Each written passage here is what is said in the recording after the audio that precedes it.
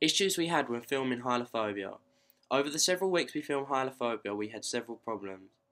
One of the problems bit in the general public.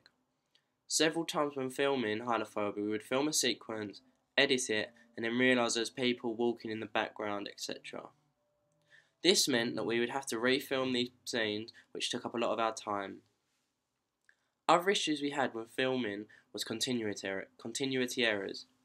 In one of the running scenes that we filmed over 2 days, I forgot to wear the same shoes as I wore on the first day. Once we filmed these scenes, we realised I hadn't been wearing the same shoes and we had to refilm these sections. Another issue we had was that more often than not we didn't have enough footage, or the shots that we did have wasn't good enough.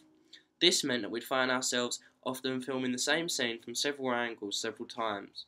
It also meant that we'd often film as much as we can, whenever we can, often filming totally irrelevant stuff just in case it become useful in the future.